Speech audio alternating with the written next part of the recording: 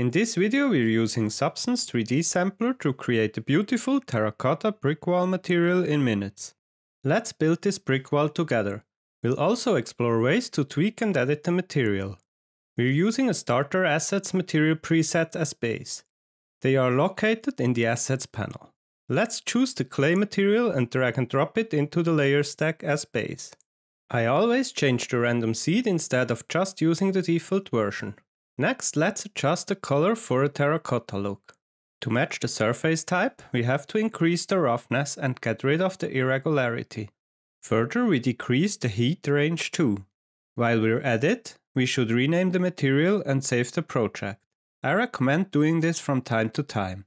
To break up the surface details, we click on the Add a Layer button, typing in Surface, and choose Surface Relief. This filter is great for all kinds of surface details from holes over cracks and noise to dents and falls. Let's choose the Damaged Surface Fine preset to add some fine details. We further use a second Surface Relief filter and the Dry Ground Cracks preset to add some cracks. Let's adjust the scale and contrast for smaller cracks. You can always layer similar filters to combine details and effects for a more complex result. To turn our wall into a brick wall, we bring in the brick wall filter. The presets give you a good idea of what the filter can do and are nice to use as a starting point. For our damaged brick wall, we choose the English Aged preset and change the brick bond to regular bond. Here we play with the cement controls to make it more rough and damaged and bring in more variation. We further bring in a bit more variation for the placement and the color, and tweak the dirtiness on top of the bricks.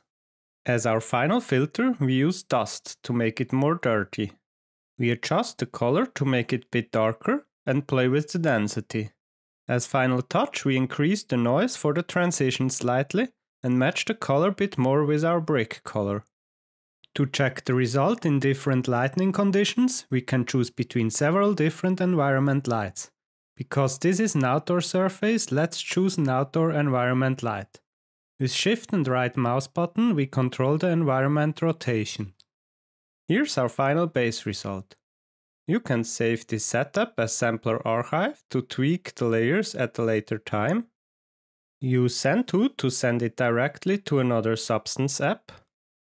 Export it as SBS AR for other 3D apps and engines, or just export it to texture files. There's a way to get this material into every 3D software. If you want to experiment and learn more, you can download the file shown in the video. Thanks for watching and let us know any ideas or suggestions in the comments. See you in the next episode.